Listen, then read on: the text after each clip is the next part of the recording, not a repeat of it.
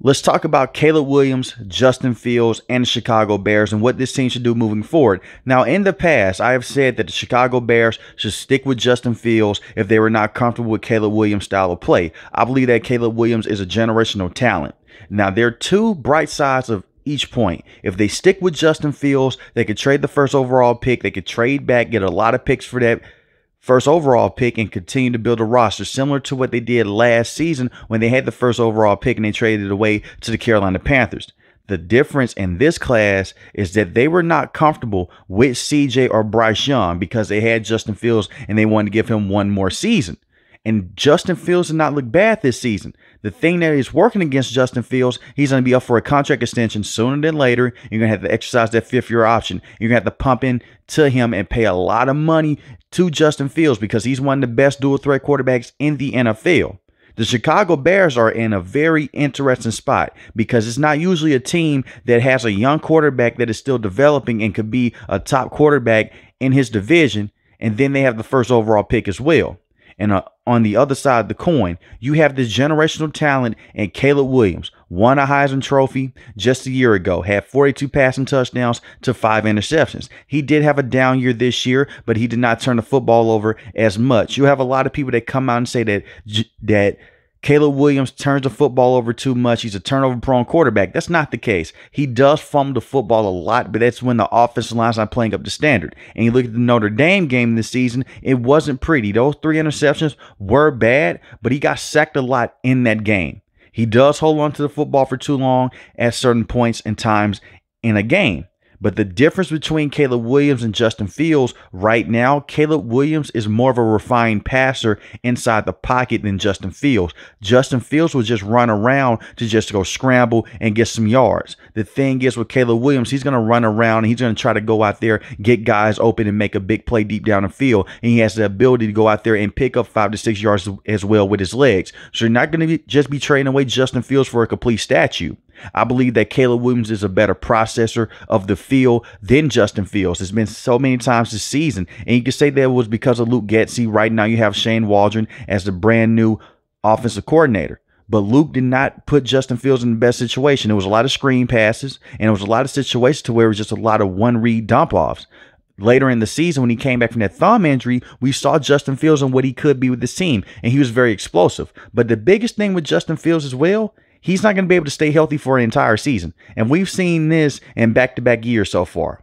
In 2021 was his rookie season. He did not play his entire rookie season. In 12 games played, he had 7 passing touchdowns to 10 interceptions. But he also had 420 rushing yards and 2 rushing touchdowns. In 2022, 15 games played, he had 17 passing touchdowns to 11 interceptions for 2,242 passing yards. But he had 1,143 passing yards and 8 rushing touchdowns, 1,143 rushing yards, In 2023, this season that just passed, 657 rushing yards, 4 rushing touchdowns. And you look at the passing yards, 2,562, 16 passing touchdowns to 9 interceptions. And the biggest thing with Justin Fields, you look at those touchdown numbers in terms of passing. He's never had over 20 passing touchdowns in his career in a season.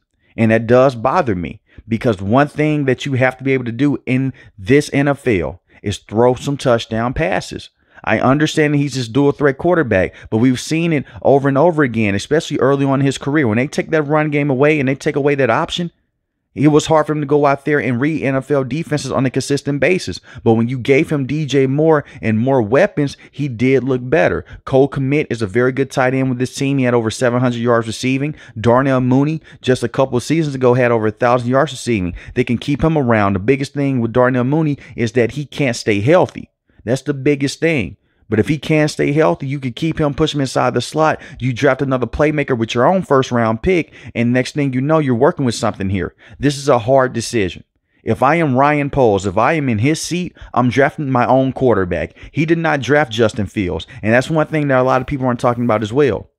Ryan Poles came in after Justin Fields was on this team. Ryan Pace drafted Justin Fields. Ryan Pace drafted Mitch Trubisky. And part of the reason why he got fired is because Mitch Trubisky didn't work out. And it puts a lot of fear in some Chicago Bears fans in their heart because they look at it from this situation. We just passed on Patrick Mahomes a couple of years ago for Mitch Trubisky. We have this Patrick Mahomes type of talent and Caleb Williams. Let's go with him. And I've said it over and over again. You have to be careful with that comparison.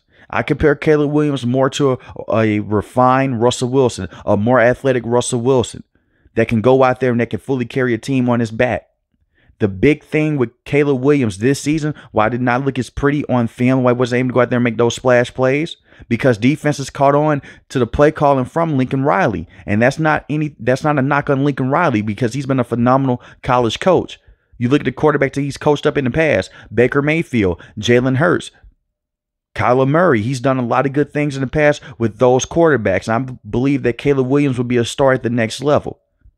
But if I am Ryan, the general manager with this team, I want to go out there. I want to reset the clock.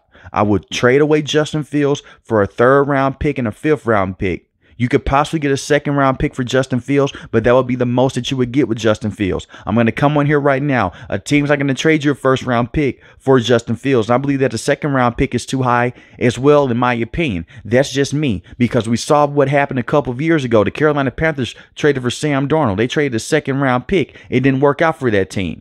And Justin Fields is a better quarterback than Sam Darnold. He is, but at the same time, you're looking at a guy inside the pocket. He's still a project.